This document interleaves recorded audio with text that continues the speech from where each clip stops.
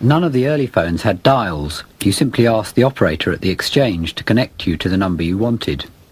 Early attempts at using male operators are said to have been unacceptable because they were too rude. As the telephone system expanded, more and more telephone operators were needed. Chunks and toll and telegrams and all exchanges too. Just telephone and we will put you through. Ring Abercorn or Otway. It is now 2:30. Ring anywhere, we're waiting on your phone. Do you want a little warning to make you get up in the morning? Is your house on fire? Do you want to send a wire? Just lift up the receiver, that's all you've got to do.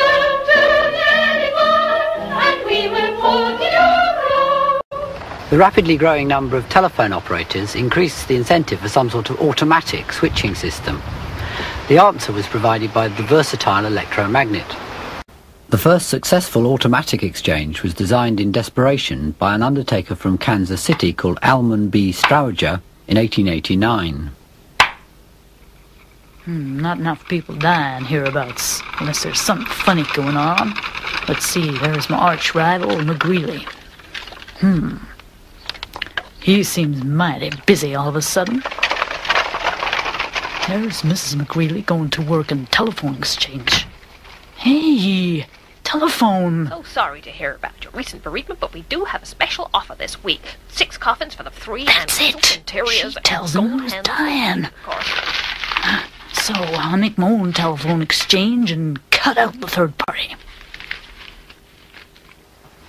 This is a Strowger selector made in the 1960s, and it's still surprisingly similar. There are 2 electromagnets. One makes this arm climb up, and the other one makes it hunt across, and finally resets it. Behind, there's a large bank of contacts. The arm sits in front. This connects to the dial. These are the clicks that you hear whenever you dial a number.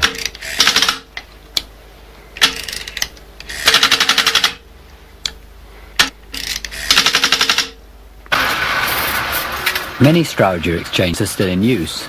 This one's in Norwich.